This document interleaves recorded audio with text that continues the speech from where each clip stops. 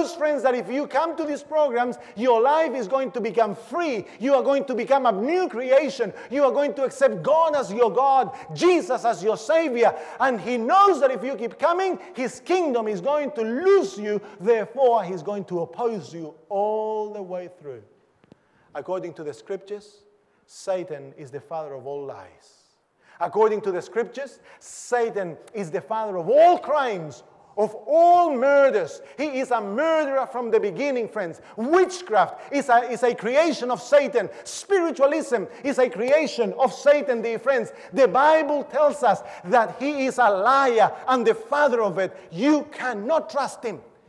And above all, in Satan began the kingdom of death. What did I say? In Satan began the kingdom of death. Suffering was invented by him. Torture was invented by him. Sickness was developed by him. Friends, all the pestilences, all the natural disasters you see, all the evil you see today is not an invention of God. It is an invention of this evil being who delights himself only on one thing. And it is making war against the kingdom of Satan and making humans suffer as much as he can. Please do not think that Satan is a creation of the church. Satan has existed before the church began, friends. Satan knows you from the moment you were born.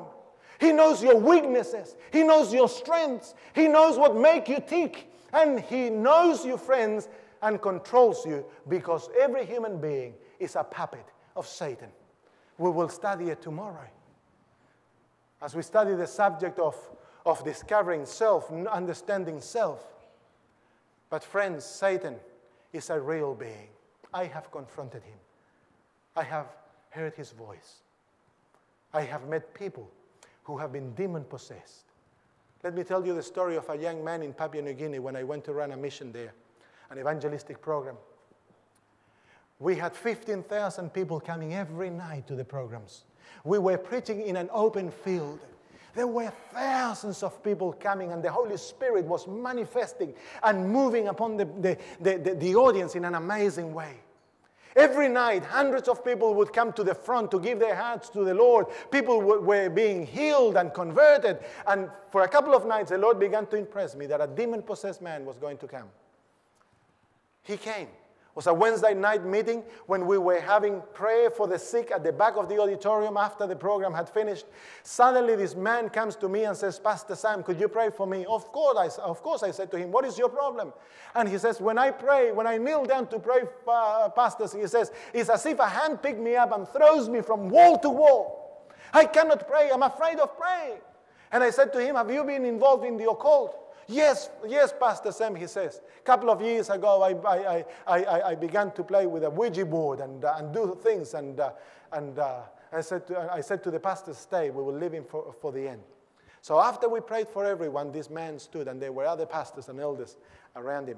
And I said, could you please confess that Jesus is your Savior? And he said, yes. And then he says,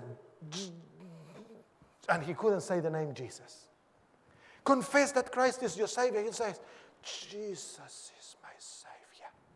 Very softly. So I knew he was demon-possessed. So I put my hands on him and I prayed for him. And when I said, amen, he fell down to the ground as if he was drunk. He was not drunk.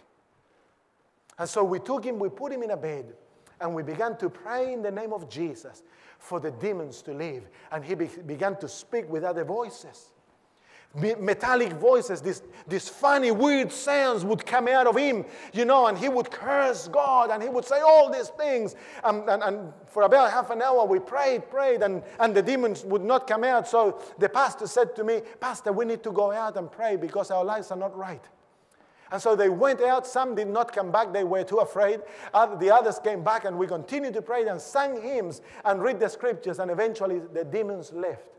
And that young man stood up, and he gave me a big hug and said, Pastor Braga, I had been demon-possessed for 3 years. And no one thought I was demon-possessed. They thought I was I had lost my mind. And today I am free. And his eyes were, just glowing, and he had a big smile. He was free at last. Dear friends, demons are real.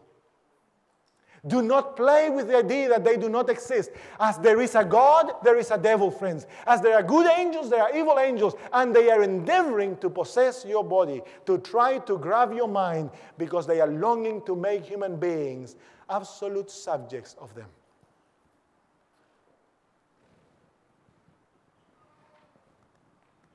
The time is gone. I was going to talk a little bit about the fact that Satan took control of planet Earth. And we are going to study that tomorrow.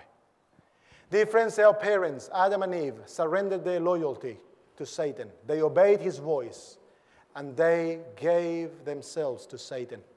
And you know what? Satan made of planet Earth the center of his kingdom. And how can you know, Pastor Sam, that he is indwelling here and that this is his kingdom? The Bible said it. Jesus called Satan the ruler of this world. Paul calls him the ruler of the heavenly places.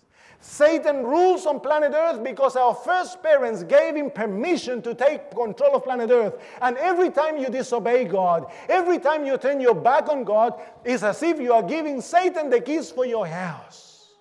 And dear friends, as you look around, as you look at the newspapers, as you watch television, as you look at the lives of your people around and your own life, and you see suffering, you see death, you hear of rumors of war and wars, you see pestilences wiping, whole populations, you see tsunamis and cyclones and all these horrible things that are happening. People that don't know that there is a Satan, they turn their face to heaven and say, why?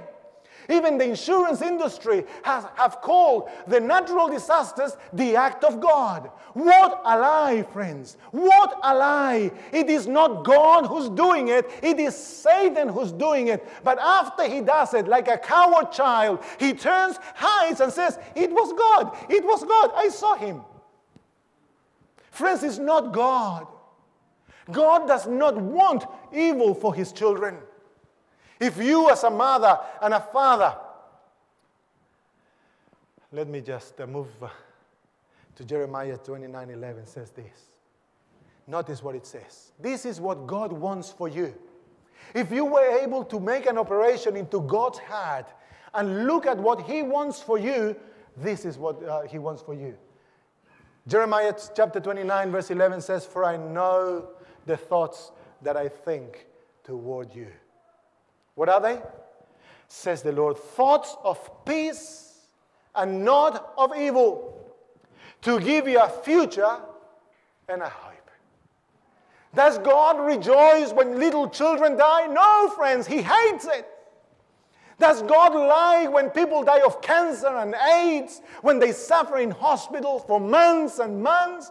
Does he like, friends, when families are destroyed by divorce? Does he like when little children are sexually abused and used as sex objects right through the world? Does he like and enjoy when children are given machine guns and are used to kill others? Does he enjoy that? God is not a monster, friend. God is the creator of the universe. He is a God of love. But it is his own human race that gave the keys for the kingdom of this world to Satan. God did not create death. It was Satan who created death. God did not create sickness. It was Satan who created sickness. God did not create suffering. It is Satan who creates suffering. Dear friends, God says, I know the thoughts that I have for you.